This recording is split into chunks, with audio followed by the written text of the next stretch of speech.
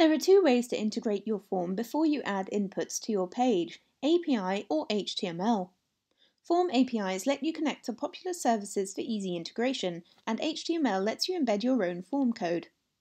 So to connect your service via API, click on the Forms button in the top toolbar. In the Configure Forms dialog, click on the type of service you want to integrate: autoresponder or webinar. Then choose your service from the menu. If you haven't integrated your service already, you'll be prompted to open integrations in a new tab. You can integrate your services or remove them at any time by heading to the dashboard and clicking Integrations in the left-hand menu. Depending on the service you connect, you'll be prompted to choose the list you want to add your prospects to. Connect the form fields in your service to the form inputs you'll add to your Convertri page. When you select a field type here, that's the field the information will be entered into in the autoresponder or webinar service.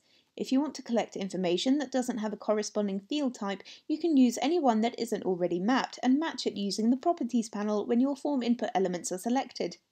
Some form fields are fixed, so they cannot be changed.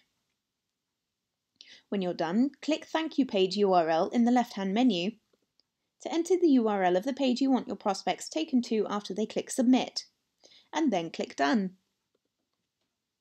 You can connect both autoresponder and webinar services to one form. To sign up prospects to both lists at once, simply repeat steps 2 to 5 to add another service. Your form is now connected to your page, and you can now add form inputs.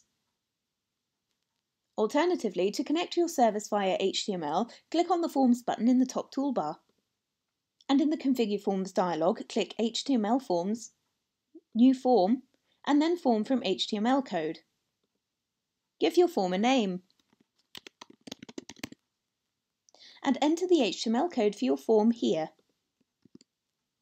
Then click Create. Click on the small arrow to the right of your form name to connect it to the page. Then click Done. Now your form is connected to your page and you can add form inputs.